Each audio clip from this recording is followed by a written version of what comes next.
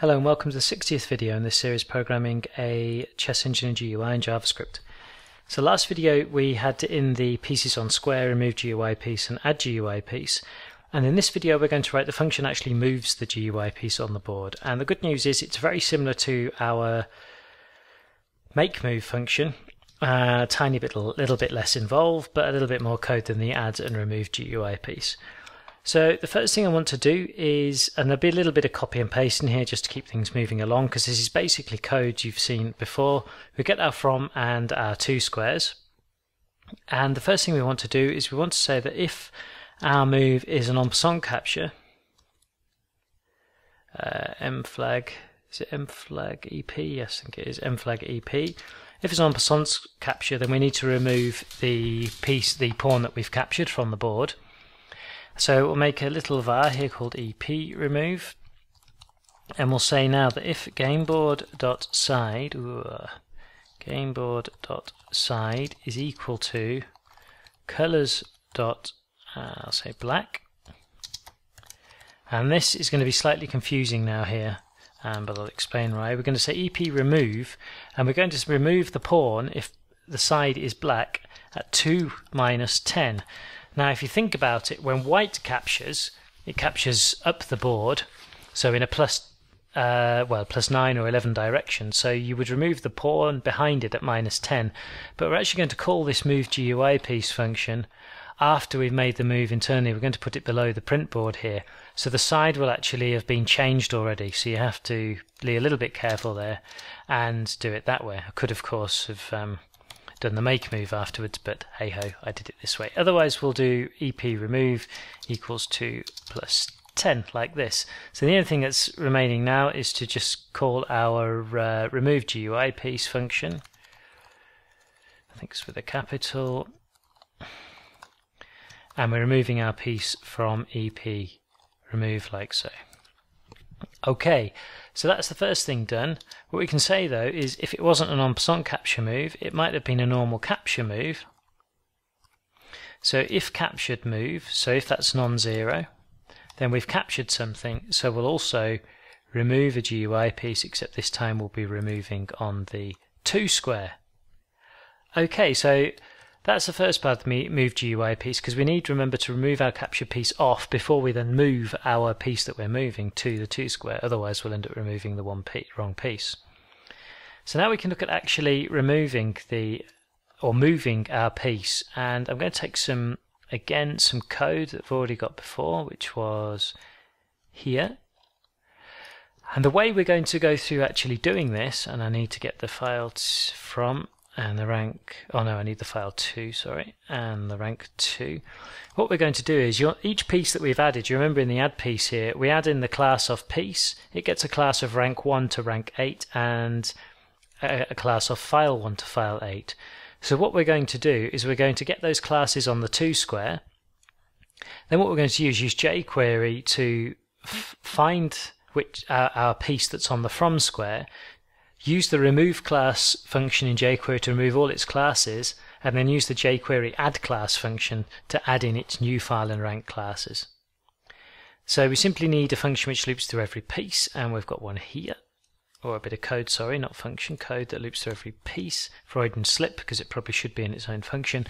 And then if we found the right one, which is on the from square like this, then we're just going to remove all of the classes from that. And then what we're going to do is we're going to say this and add class, and now we can actually add in the classes to this piece. And do I already have something? No, I'll do it this way. Okay, trying to be lazy. So we'll add in then the piece class, and then we've got the rank name, and then we've got the file name like so. So that then adds the class in for the piece, and that'll then cause, because it's being added in, then obviously the piece to move to its new destination.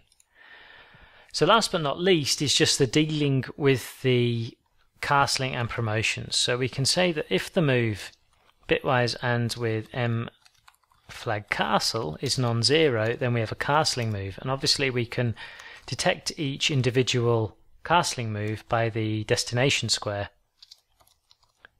from the king. So we can say that if the king has moved, and I'm just going to copy this squares here, to G1, then we know that the rook has to go from H1 to F1. So we can say remove GUI piece, and we can say squares dot H1. So we take the rook off F1, and then we'll add GUI piece, and we'll add it onto squares dot F1, and we're adding obviously a pieces dot white rook.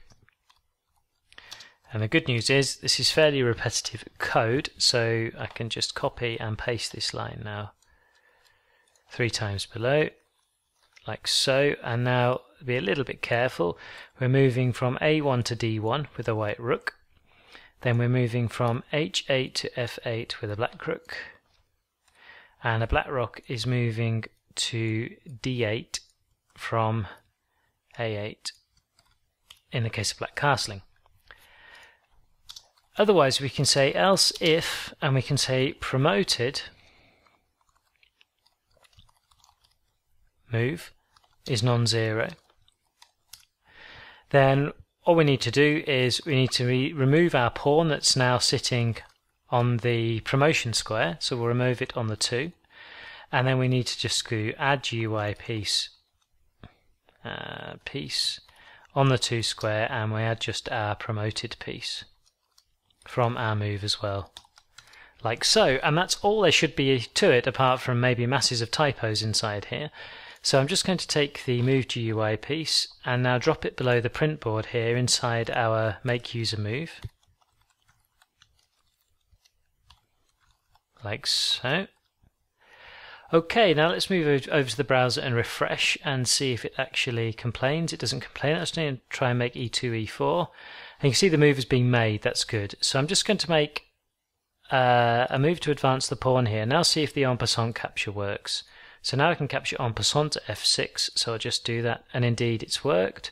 Now let's capture this pawn. And it's worked.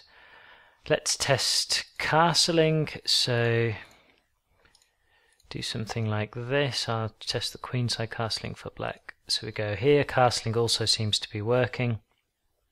I'm just making nothing moves here to quickly be able to test the castling and things like this. Good, we're ready to queenside castle now for black, and queenside castling, however, didn't work. What did I do wrong there? Let's go back into here. Whoops. If the square 2 is G1 or the square 2 is, that was really bad, C1 or G8 and C8. Good. I'm just going to save and I'm just going to refresh that, and I'm sorry if this is terribly boring, but I'm going to get as quickly as possible now to the state where black can castle, at least queenside, just to double check. And here we are, next move. Okay, black castles queenside. Okay, the only other thing to check then is a promotion, which I'll do now. How can I best test the promotion? Like this. Like this. Let's move a knight here and just one more. And a queen is produced there. Good, so things seem to be looking to be working in reasonable order. We can now actually make things work and run on the moves be detected and work on the board okay.